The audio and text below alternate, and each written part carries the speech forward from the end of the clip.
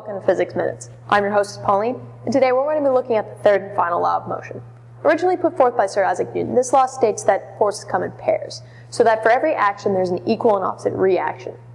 Definitely the least intuitive of Newton's three laws. We can use a couple of examples to actually make this easier to understand. So let's go take a look.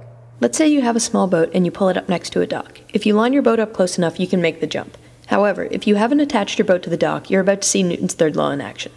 As you push yourself off the boat, you're experiencing a force that is propelling you forwards. However, that must mean there is an equal and opposite force pushing back on the boat. If that force is great enough, you may be in for a surprise. This same basic principle is what allows rockets to fly. They carry massive amounts of fuel, which they eject very quickly. As the fuel exits the rocket, it exerts a force upwards on the rocket itself, pushing it up.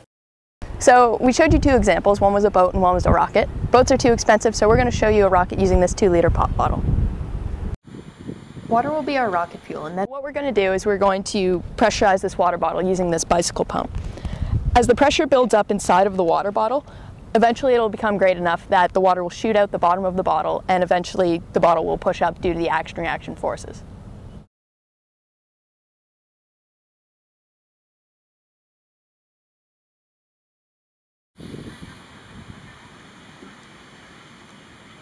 If we look at this in slow motion, we can clearly see that as the rocket blasts off, it's ejecting water out the back, which pushes it up and away. So today we learned about Newton's third law. Thanks for watching Physics Minutes, and we'll see you next time.